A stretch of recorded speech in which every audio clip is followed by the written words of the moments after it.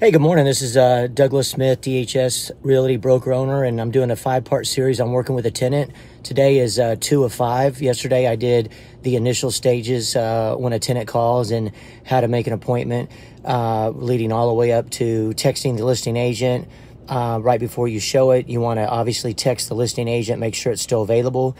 You're going to make an appointment for it. To make an appointment, generally speaking, about 90% of the time, you'll go to showing time. They used to be called CSS, Centralized Showing Time, or Centralized Showing Services. You'll either call into them, you'll go to a website, or you'll do it on an app, or you'll text the agent.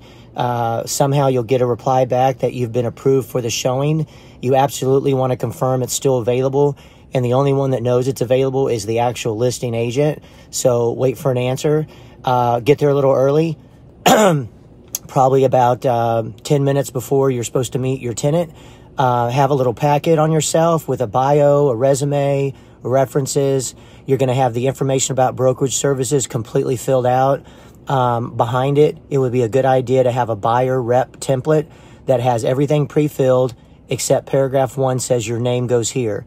And when you get out of the car, you're going to meet the tenant, shake hands, firm handshake, introduce yourself, and just say, hey, pleasure to meet you.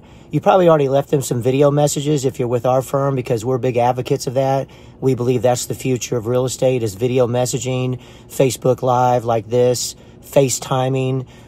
That's the future. It's hard to misinterpret somebody when you see them versus a text message that can ruin relationships. So you're going to start walking up to the door. Probably great to talk about how the sun sets in the backyard. Even for a tenant, they're going to be enjoying the backyard for a whole year. They're going to go through a summer. So you need to talk about the backyard, and if it faces the west where the sun sets, that's not going to be a winter. Not a W-I-N-T-E-R, but it's not going to be a W-I-N-N-E-R. It's not going to be a winter because for 5 months out of the year, it's unbearable in the backyard as the sun sets. So most likely a tenant's going to say, wow, I've never heard that before. A lot of tenants in the DFW area get treated poorly by realtors. And what's different about our firm is that we treat a tenant as an end in itself, not a means to an end. We're going to be with that tenant forever. We're going to pitch a tent next to them.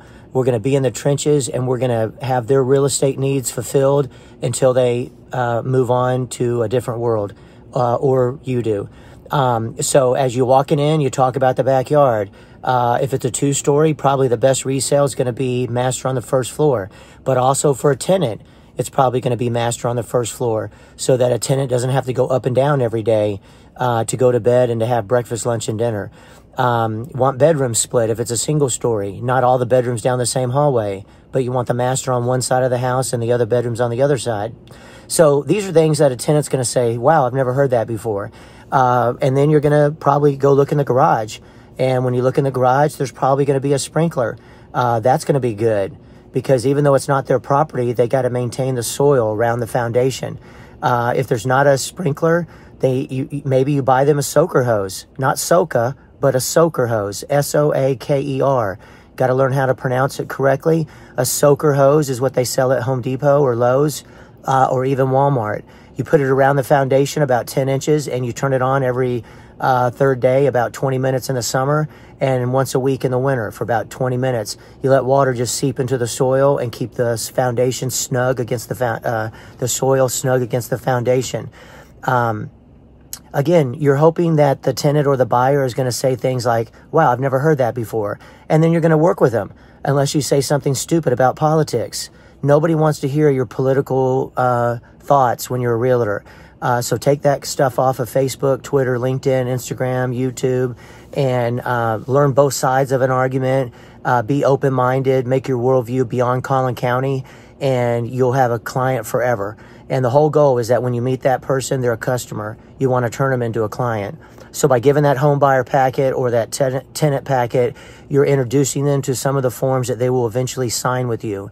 And that's what we'll pick up tomorrow. So on getting that customer turned into a client. Y'all be safe and go get some today. It's Tuesday. It's going to be a great week.